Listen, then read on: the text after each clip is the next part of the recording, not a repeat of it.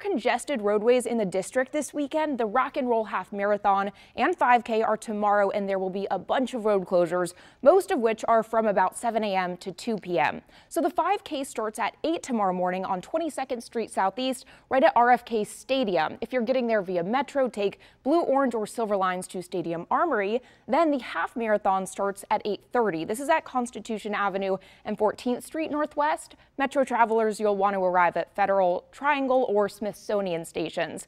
But drivers, be aware we also have road closures in place for the Cherry Blossom Festival near the Tidal Basin, plus the Kite Festival this Saturday will make traffic even more messy. You can head to our app or website for a full list of closures. Al?